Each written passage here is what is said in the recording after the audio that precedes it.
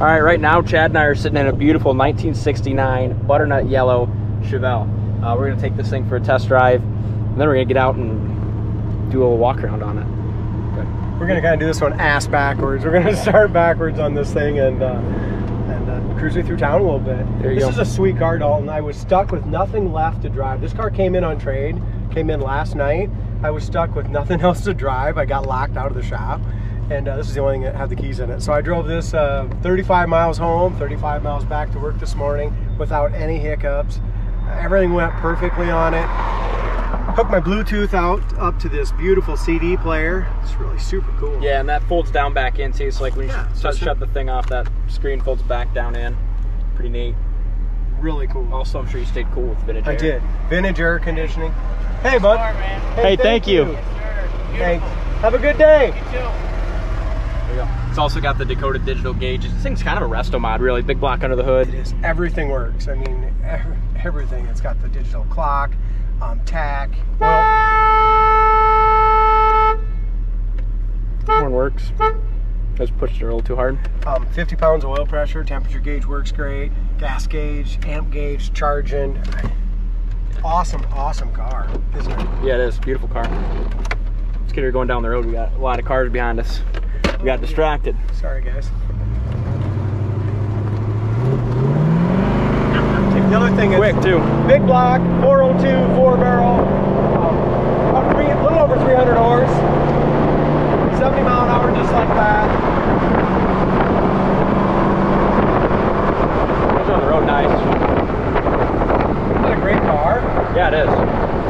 Really nice top too. It's got a black top, glass back window, really nice brand new steering wheel, brand new dash applique.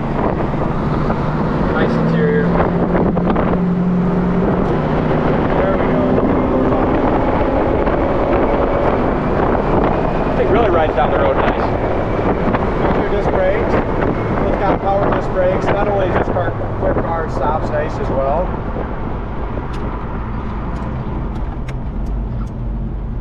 Just like that guy stopping over at the stop sign on a busy highway just to say cool car.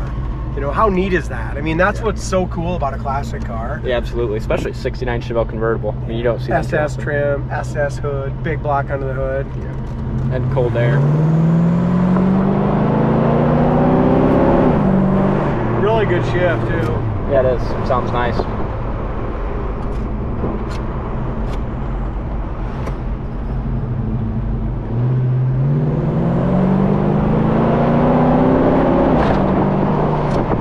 We took this one in on a beautiful 61 pallet bubble top that we never got a chance to do a video of. So this sold right away, but it's a really nice car. Really nice quality car. You know, when we have a super nice high quality car like that 61 Impala, it brings great cars in on trade, and that's exactly what this 1969 Chevelle is. Absolutely. Could just do the walk around the old church. For old time's sake. Old time's sake. We could. Yeah, what do you used think? to do our Let's old do it. videos. Pull in front of this little guy first. It's gonna feel kind of weird. I know we haven't done old videos or pictures for about 5 years, probably 4 or 5 years. Yeah, it's been a while. We're gonna do a little reminiscent out here. Yeah, the old church parking lot.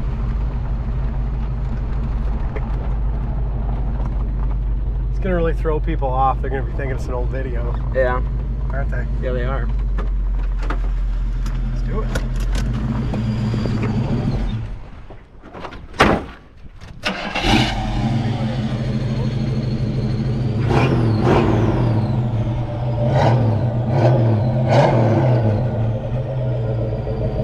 That's a pretty car. I love the wheels on this thing too. They're like your SS rallies, but they're what size is this? 17s? I think they're bigger than that. They're 18s in the back. 18s. 18s. Yep, that's neat because they look like they're your old style, you know, SS wheels, but with a little more modern touch. I'll tell you what, that car's straight as hell, ain't it? Yeah, it is straight. Good looking car. Great stance.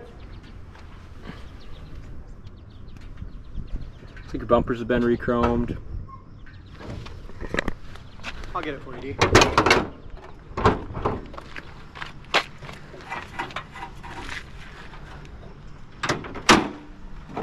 Look at that. Big block under the hood. There's your vintage air. Power steering, power disc brakes. There you go. Let me take over. You're doing a good job. Brand new Napa Legend battery. Paint on the inner fenders is done nicely as well. It's got stock manifolds, chrome valve covers, beautifully painted intake. This is a car you can take to any of your local car show. Hell, even I don't know, it's a show quality car. Yeah, it is. And clearly it drives nice too. Got you home and back. Put over 100 miles on it so far. Bottom of the hood's all painted beautifully. It's got the matting in there. Talked to a buddy of mine last night that sells classics, and he sold 269 Chevelle convertibles this week, and this one's red, one's blue, in the same price range. And I don't think they had vintage air. So the way same price as we're gonna have this one, so I'm sure it's gonna move. As you mentioned before, the front bumper is really nice. It shines well, but if you look really close, it does have some chrome chipped right here on the edge, and just some very, very minor pitting. It could be the original. As far as the headlight eyebrows and stuff too, not new, but really nice shape. Gaps look really good. Both sides of the gaps are awesome, front to back. Of course, it's got the Super Sport stripe, SS 396 emblems, SS hood, SS wheels, disc brakes. Bottom of that front fender fits perfectly to the front of the door and rocker panel. Same thing with the back. I think the best thing, well, I won't say the best thing, but the thing I like the most is the stance of this car. Yeah, I do too. They did a nice job. They put the GM Mark of Excellence sticker on here. Corner of the door looks good. New door panels, armrest, base, seat covers, dash, bezels, dome lights work under the dash. New felts, rubbers right here too. Top boot is new. You can look here, the door panel in the back is original. It does have a little tear there in the vinyl Dalton right by the seat. But the back seat's great. It's got seat belts for two. We're actually going to use this car and most of our other convertibles in our hometown parade tomorrow. So put some more miles on it. Yeah, buckets, console, everything works.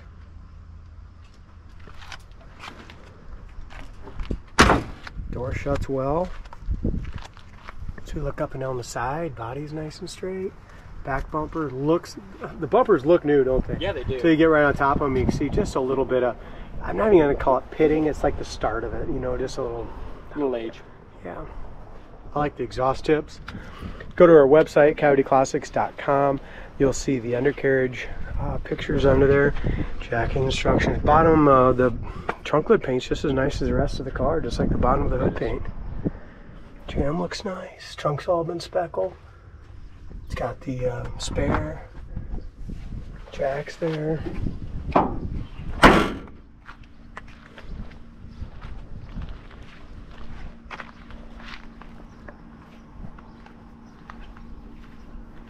Sharp with the car. I like that color too. It's just kind of, you know, it's kind of a classy, subtle color. It really is. It's not a super bright yellow. It's not a boring yellow. It's right in between.